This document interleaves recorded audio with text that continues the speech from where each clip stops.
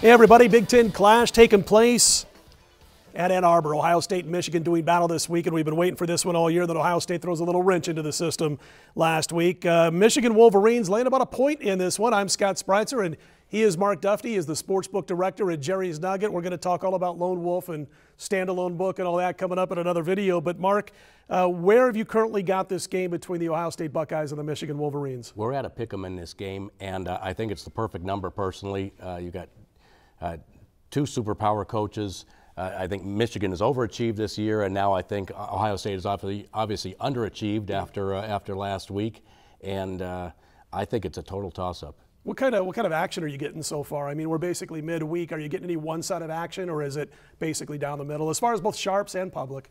We've gotten more sharp money on Michigan early, but the public's still on Ohio State. You know, Urban Meyer hasn't lost at home. I'm sorry, Urban Meyer hasn't lost on the road since he's been with the Buckeyes, and a lot of people are looking at that and saying, not so fast, my friend. Exactly.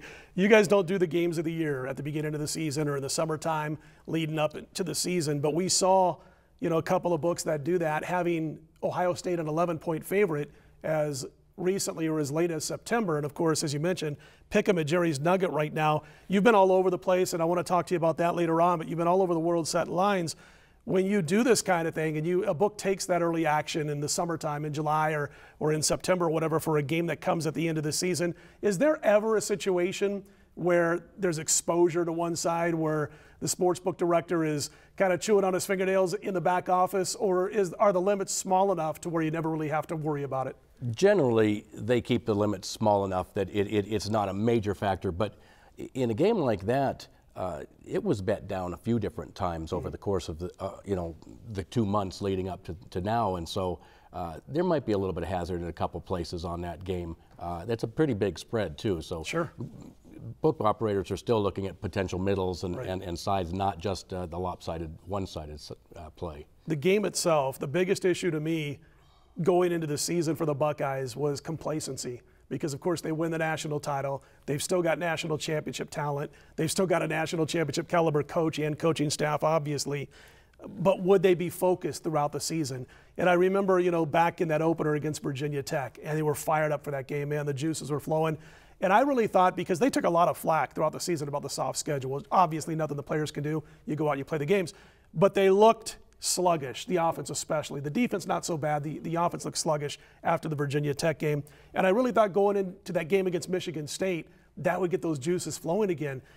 But now we hear not only the fact that we saw with our own eyes the odd play calling on offense, we see maybe some divisiveness in the locker room. So let's have you jump to the other side of the counter here now. If you're approaching this game as we are, trying to beat the spread rather than set that great number, you know, what are you looking at in this game? You've got an Ohio State team. We don't know if there's going to be divisiveness on the football field after the way Zeke Elliott took out his coaches post-game, or we don't know if it's going to bring them together, because there was also that Zeke Elliott later in the day that says, we'll never play one like this again. What are your thoughts if you're taking the handicapper's role? Well, that's the million-dollar question, and I think we're all trying to figure that out. You know, Urban Meyer has been such a successful coach for so long in all different programs. I could see him rallying the troops here. And again, they've been so successful on the road. But on the other hand, they haven't played a really perfect game or Sure. the complete game that you expected them to do all season. They haven't done it once this year. It took an injury to Virginia Tech's quarterback for them to pull away in that game. So I don't know whether they can just flip the switch or not. And Ann Arbor's not an easy place to do it. Very tough place to play, and it's a good point that you brought up, because it was, boy, second or third quarter when he got knocked out of that contest, and that's when Ohio State finally started to pull a little bit of distance between themselves and the Hokies. Hey, we've been putting a little bit of distance lately with these top plays over at WagerTalk.com. Last week we hit our college football game of the year on Temple. Thought it was a great spot to go against Memphis. They win the game 31-12 with a big fourth quarter. We've now hit 5 top plays in a row the last 5 Saturdays in college football, and I've got my 5% main event, final one of the season, going this weekend, folks. These are 80% on the season. We've only released 5. We're 4-1. You want to jump in on that. 5% college football main event going this weekend. 5-0 run again with top plays, 4-1 with the main events overall for this season. And you can get it by itself or you can get it as part of the weekend all access for $69. I'm Scott Spreitzer. He's Mark Dufty of Jerry's Nugget. A lot more to come with Mark. You're going to love some of the stuff Mark has to tell us about when it comes to old school handicapping versus new school handicapping and more, all coming up on these weekend videos right here on WagerTalk.com.